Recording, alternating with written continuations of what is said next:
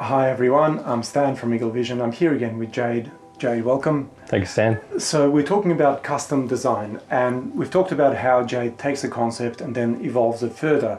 And in this episode, we're going to talk about how we actually get to delivering the dream. So some of the technical documentation / working drawings. So Jayde, you've basically designed a museum in a way. Yep. How do you deliver that dream? What needs to happen next? So designing museums or galleries, if you like, for collectors is very passionate because we're talking to the individual. We're not talking to a board of directors and some accountants about how we're going to deliver a commercial project to give them a commercial reality.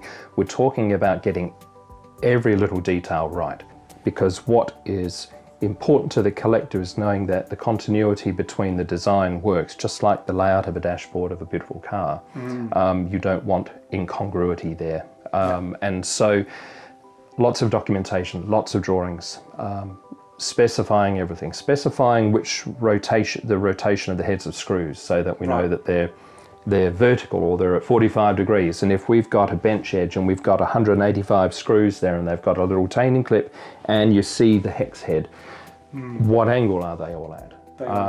That sort of detail is where we go to, if that's where I feel the client wants that level of detail. So documentation is very important. Going to the local planning authority, whether it's in Australia, whether it's in Bahrain, whether it's in the UK, or whether it's in Germany. We have projects everywhere at the moment. They're all different. We cannot just create a set of, I cannot create a set of guidelines and beyond assess who those local authorities are that we talk to. Sure. So we've got our authorities out the way, then we have to find the right fabricators, builders and artisans. This is not, to a large extent, a building is going to be a building. Right. And for a large portion of that project, the local builders are going to be fine. But it's then where we get down to the fit out and to the finer detail. For instance, if one project I'm doing in Oxfordshire at the moment, the stonework has to match. Right. It's no point buying imported stone to then blend with and be harmonious with the 17th century farmhouse that we're matching it to. Right. So and that's all right. That kind of stuff. And it's got to be locally quarried. So we've gone back to the original quarry. We've got the stone for the walls, and we've got the slates, Welsh slates for the roof. Right. That sort of continuity is absolutely vital. From a admin point of view for planning authorities, as well as for the harmony of the site and of the client. Yeah. You're really continuing the heritage of the existing space. Yes. Yeah. And blending that new space into That's right. Yeah. So then there'll be the clients who want to have a thoroughly modern extension to a historical site. Sometimes no, I don't want works to put out. that in. Sometimes works, sometimes doesn't. Sometimes that works and sometimes it doesn't. Yeah. So having the modern extension to the site can work in some instances, and so we really talk to them. Won't.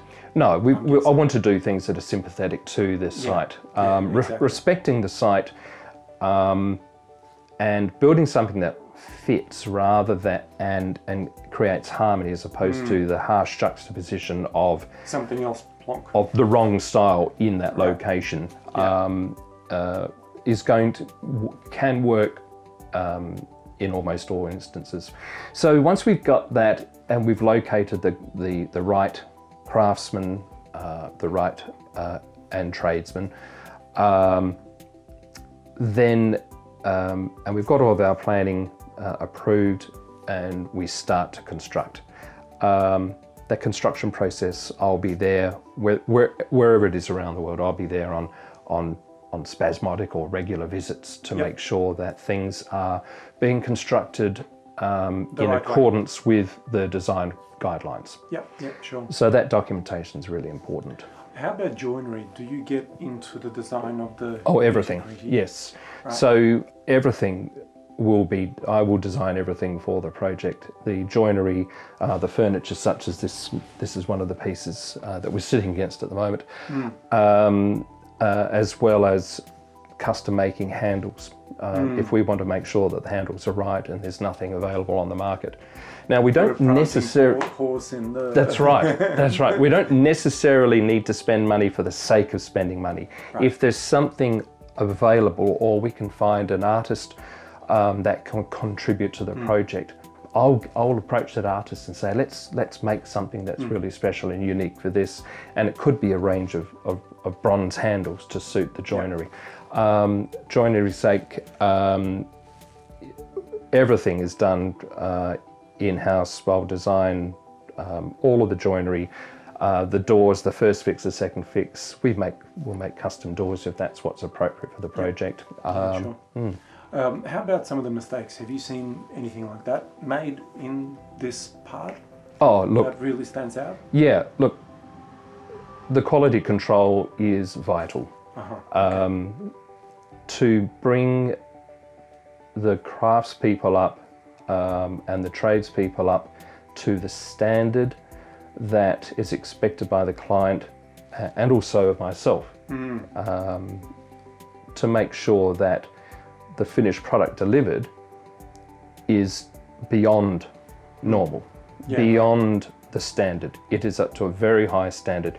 Most of the people we work with are quite talented and they have those skills there. But in the majority of cases, they're being pushed to build to a budget. Right. And so they have to be in and out quickly. So I'll have conversations with carpenters, joiners, upholsterers, and they're a bit anxious to start with, but by the time the project's finished, there is celebration because they've had a chance to do what they've been trained to do, and we just work well. We work so well you're together. educating the tradespeople essentially how the ultimate vision is going to look.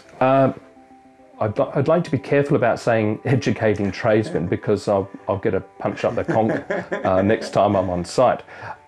More so showing them that yes, we can do this, we have the budget, we have the time to get this right, so let's utilise your skills and we'll all push ourselves. I push myself from a design and management point of view, they push themselves from a construction fabrication point of view. But because being a passion project, it's a bit different to just designing to a budget. That's right, yeah.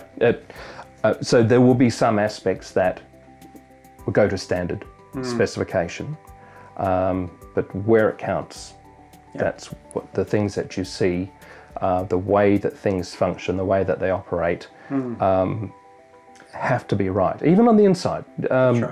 We don't, a fully restored Concours winning car at Pebble Beach, it looks as good inside the wheel hub as it does on the outside of the wheel hub. It's not superficial restoration work, and we don't do superficial construction work. Well, everything has to flow. Yes. Look, that's all that we sort of wanted to cover in this Delivering the Dream episode. Next time around, we'll see what actually happens then afterwards at the completion of the project. Thanks so much for watching. See you again.